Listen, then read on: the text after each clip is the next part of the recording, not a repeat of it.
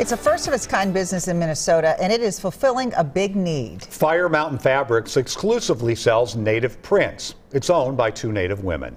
WCCO's Mariel Mose shows why the road to making their dream a reality wasn't easy. I like this one. I like this one. You guys have so many favorites. These aisles of colorful fabrics became a playground for these little girls. They're all native students from Bedote Learning Center. In the classroom, they drew up their dream designs of powwow skirts. Then their teachers brought them here on a field trip to Fire Mountain Fabrics to bring those designs to life. Oh my God. Dad, this is so sweet. This is a place for these kids to get in touch with their culture and identity. This one's a makwa. Ooh, that one's really pretty. What do you call that? Makwa. Makwa? What does that mean? That means a bear in Ojibwe. Seeing those kids even speak Ojibwe, that was pretty cool. This is why we're doing this.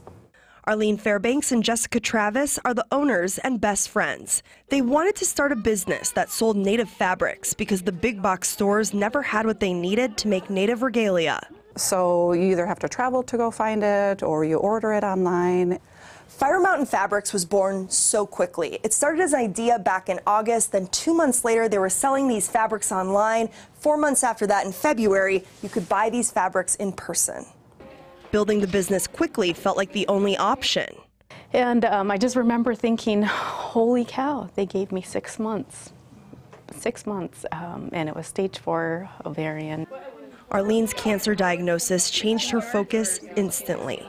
And I was just devastated, really. And I remember driving with my son back home, and it was like, what's important now? When you go through treatments like she was and just watching that, there's no better time than today to make your dreams come true. The two made their dream happen and put the word fire in their store name, which symbolizes healing in native rituals, which is ultimately what the store is doing. It's definitely kept me with the will to just keep moving forward. Look at me. In Brooklyn Park. Knees this way. Mariel Mose, WCCO 4 News. Their dream is spreading beyond Minnesota. Since opening last month, Fire Mountain Fabrics has had customers from Canada, Washington State, and the Dakotas.